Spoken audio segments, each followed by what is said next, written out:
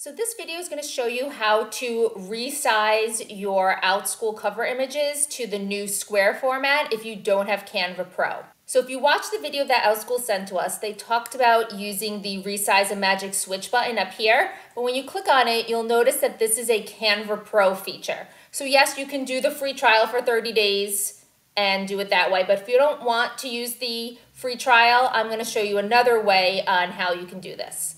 So what I'm going to do is I'm going to go up to File and I'm going to create a new design.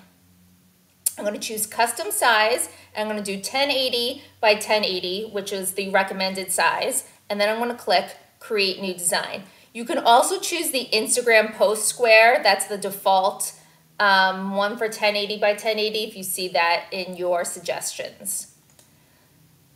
So now I have my new square, and what I'm going to do is I'm going to click over here on the left side that says Projects. You might have to scroll up and down to get to it. I'm going to click on Projects.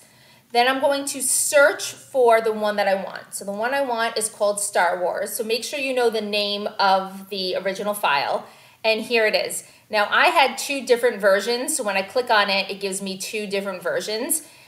I can either click apply both pages, or I know I really just want the second one. So what I'm going to do is I'm going to click on the second one right here, and it's going to bring that into Canva. And then notice it kind of filled in the top and bottom with more of my background.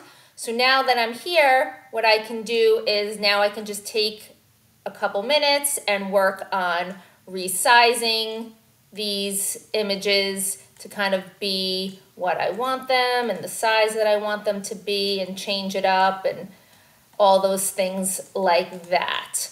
So I hope that this has helped you out and just kind of given you a quick little tutorial on how to do the resizing for free if you don't have Canva Pro. If you have any questions about this process, I know it was kind of quick, please send me a message or put a comment down below. If you have questions about other Outschool things on how to, you can check out my playlist or put a comment down below and I'm happy to help out, or other kind of Canva things, I'm happy to help out with that as well.